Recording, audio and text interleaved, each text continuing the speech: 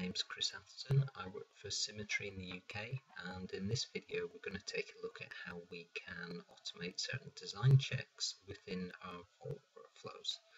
The way we're going to do this, we're going to use Naviate Vault, which is an extension for Autodesk Vault, which is available from Symetri in the UK and CADQ.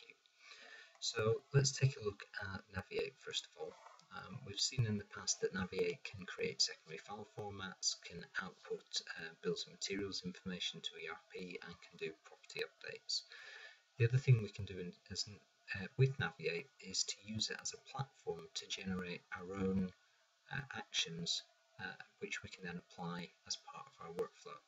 So you can see here that out of the box we're going to get a custom action that runs an iLogic rule, and I've just right clicked and said add new iLogic rule, and filled in an iLogic rule on my computer. This iLogic rule is one that I've generated that looks at my drawing. It checks the template, the title block on my drawing, and checks it against the template title block. If it sees a difference, it copies the title block from the template into my drawing and uses that instead. This is a method we've used with various clients where they have old drawings that need updating, or where we just want to do a check because we don't know in the future whether a title block is updated. If we get a contractor in, he may not know what title block they're meant to be using, and so we can write a rule to be able to do these checks. Obviously these checks we want to be able to run these manually or run them as part of a workflow. So we can do that in Naviate Vault using action sets. And action sets just let me schedule when we can run one or more actions within our Vault. So you can see here I've already generated one. So under drawings I right clicked and said I want a new action set, and I've just filled in the properties. So I filled in the name, I filled in that I want it to be manually executed. I can fill in that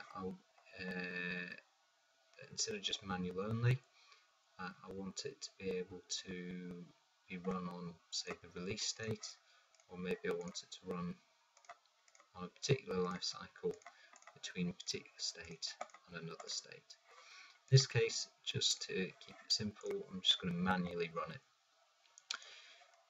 Whenever we are running an action set, we can set the job queue priority, so we can say whether this action takes priority over other actions within the job queue. And the other thing that we're able to do is run certain checks or certain tasks on our client rather than on the job processor. Okay, so maybe this custom action I don't want to run on the client, maybe I want it to run on the job processor. I can take this, remove it, go down to the job processor, find my custom action in here, which is swapping the title blocks, and add that in, and I can make sure that that's running first. Okay, so I've now got two actions. We're going to swap the title blocks, update it, update the drawing, and then we're going to update the visualization within Vault as well. So I'm going to hit OK to that. That's saved that configuration to the Vault. I'm going to fire up my Vault. I'm also going to fire up my job processor. So you can see the job processor is idle there. And once we're in Vault, I'm going to just navigate to a drawing. So I'm going to pick from this folder here, this drawing of a separator vessel. And if I look at the DWF of it, we can see the current title block within there. What I'm going to do is I'm just going to right click on this. I can either right click on this, or more likely I'm going to change this to a quick change state. Okay, that just unlocks it for editing. Now, because I'm running these tasks on the job processor account has got permissions to make that change on release, but to be honest, I want to capture that in a more auditable fashion, so I want to show that I've actually moved it out of release, made a change, and then put it back again.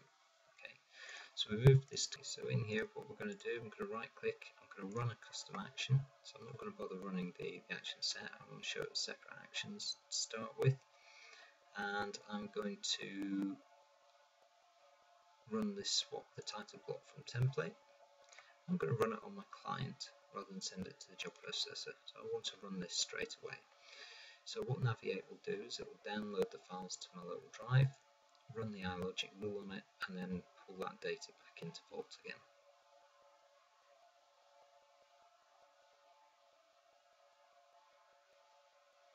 There we are, now it's done. I just close this window, hit F5, and we can see that the visualization or the thumbnail is updated.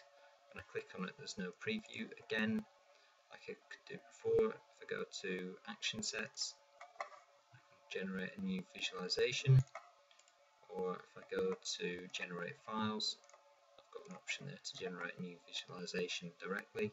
Again, I could send this, rather than do it on the client, I could send it to the job processor, so that can happen in the background. Okay, now that's done, let's just refresh our Vault window. We should be able to now see the preview of that new title block in the drawing. We can see there's a small conflict there, perhaps that could be picked up in your manual checks. Again, we'll run it on one file if we wanted to. We can do a search for DWG, pick up all the drawings in our Vault, and we could, if we wanted to, select a selection of these, and again at any point we can run custom actions, action sets, or generate various files, secondary files on these. So I could come in and I can say straight away, all these drawings, swap the title block, or do that check for me. Okay, I hope that's been useful, and watch out for more Naviate videos in the future.